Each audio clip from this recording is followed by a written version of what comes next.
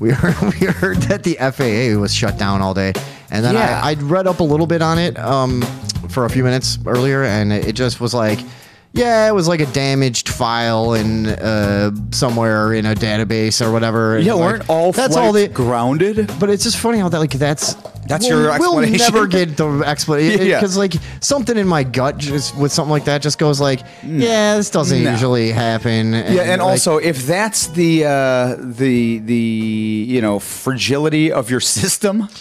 That one corrupt file in your fucking system grounds all the planes for half a day in the whole country. It's one of those things where it's like you don't really know anything about it, but like something about it, you just kind of sometimes know when someone's lying. Something and smells like, a little off. Yeah, something was weird about that, and who the fuck knows? I'm thinking they probably they had to like move a UFO or some shit or whatever. Yeah, and they probably had to or like Epstein was finally being moved.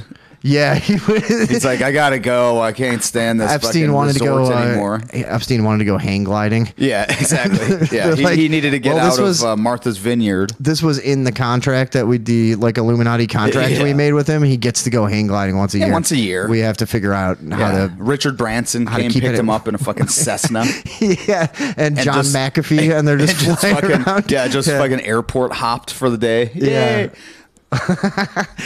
All planes grounded for the first time since 9/11. So strange. I know. That's what I thought too.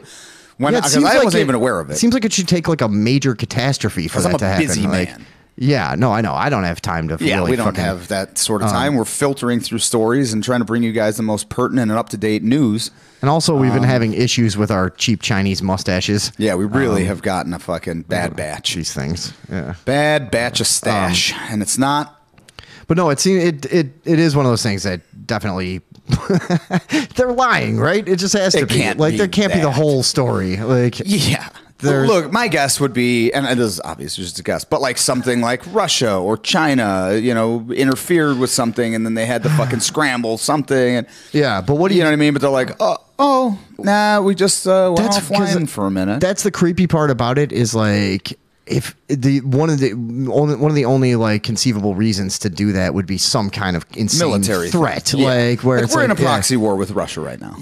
People seem to have already forgotten. You see what I'm getting at? It's like, we're in a possible nuclear war, isn't it, dude? The world is so fucking hilarious right now. Everyone we can't even keep that in our heads for like 2 days at a time. Whatever. Who's a misogynist? Yeah. Okay. There's people. There's people making fun of people on YouTube. I gotta do that. And like, no, it is hilarious that like this at one time when I think there was less stimulation and less information and less everything. This would have been an enormous like focus. It would be the biggest everywhere you went. That's what all of people would talk about. And it would have been the water cooler. It would have been Walter Cronkite. It would have been fucking. They'd be telling 14-year-olds, "Hey, you better eat your fucking Wheaties. You're going to go to war soon." You know, like Now Andrea brings up if their system is that delicate, they definitely shouldn't tell everyone. Well, that's what I mean is Yeah, it kind of doesn't make sense from a lot of angles. Now, Mike Ewell says a few hours after the same system crashed in Canada. Oh, that sounds like a coincidence then. Right. Yeah. No, that's... Yeah, that's obvious. Well, then we were being paranoid, obviously. That's the biggest... It's a coincidence.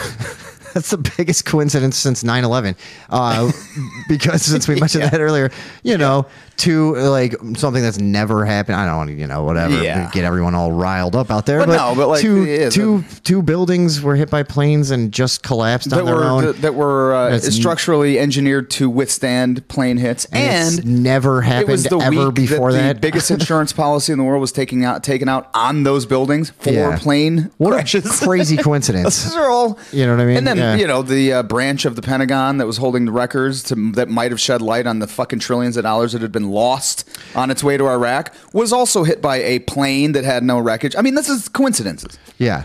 This is why I believe everything. All orchestrated and pulled off by like a Stone Age fucking monkey. Yeah. But they're like fucking baboons, whatever. Get us. I'm talking about specifically that, a sect of Afghani society. That's what I am. No, I know. I mean, they're cutting people people's heads off. It's like, what do you want? You know? Yeah. No, I'm not a fan of the Taliban or ISIS or what was that one? What? What was Bin Laden's? That hasn't even been around. Al Qaeda. Al Qaeda. Yeah. You see, it's 1984. You change the enemy, you just keep the war going. That's it. You know, and how many times do we see it go back? Fund the next well, ones. we're gonna fucking work with ISIS now because they'll get rid of Al Qaeda, and then it's like ISIS is a threat. It's like, the old thing of like, yeah, it's the fucking 3-card Monty. Well, or the thing where it's like, okay, you got a mouse. All right, you get a cat now to get rid of the mouse. Oh, now you get a dog to get rid of the cat. Well, now we got dog problems. Now you got to get what? You go to Badger Anaconda. eventually. Yeah, Anaconda will take that dog out, no problem. Right? Yeah. No. But now you got an anaconda in your house, and eventually, yeah, your house is full of water. You got fucking great white sharks in here. It's just nothing adds up anymore. The passports are the coincidence that really kills me. Oh yeah. The passports from 9/11. Oh well, no. I mean, why does that not make sense? I don't understand. Like, oh wait a second. Oh yeah. The entire the building was lava. There was fucking lava there. You know what withstands lava? Like, passports. Yeah, I know. Obviously, that's God. That's what you find in rubble that you can't find steel in. It is crazy how they can make you even question. It's like you start. But this is funny. It's. I know what you're going to say. Yeah. The funny part to me though is that to this day, people will call you a conspiracy theorist if you have questions about this. It's like, what are you fucking talking about? Yeah. None of this was ever answered. I know. Well, some of it, I mean, there's things that were debunked at one point or another or whatever the fuck. But you know what I mean? It's like, I think there was a time where that whole movement ran away with itself. And everybody just believed everything. The truth. You know what I mean? Right. Yeah. And it was just like, well, if it's counter to But again, if no smoking gun is ever even looked at by the establishment, that is where it sows the seeds for more and more and more. It's just rife. The whole terrain is just rife. Yeah. For more and more outlandish shit to be fucking sown because. But then something like this happens with the FAA. Yeah. And they go, their statement was like, there's no evidence of any type of like cyber or terrorist attack. Of course not. And it's like, well, okay, that's it. That's what we got. That's what we got for you. Just fucking shut up. And you're like, okay. Yeah, I mean, what else? Go back to TikTok. Go back to talking about 9/11. Nobody cares about that. Go ahead.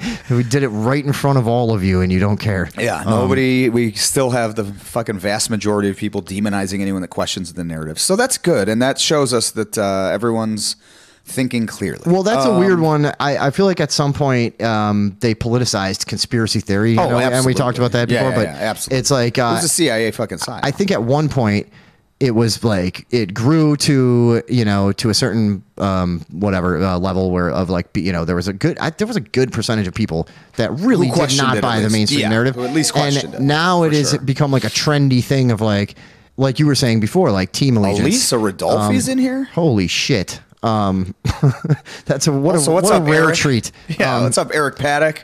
But Connie.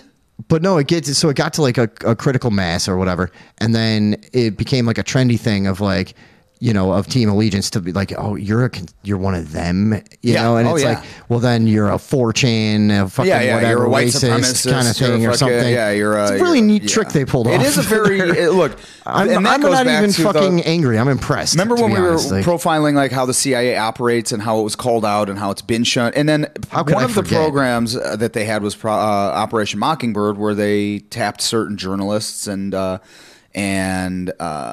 are the anchormen and whatnot.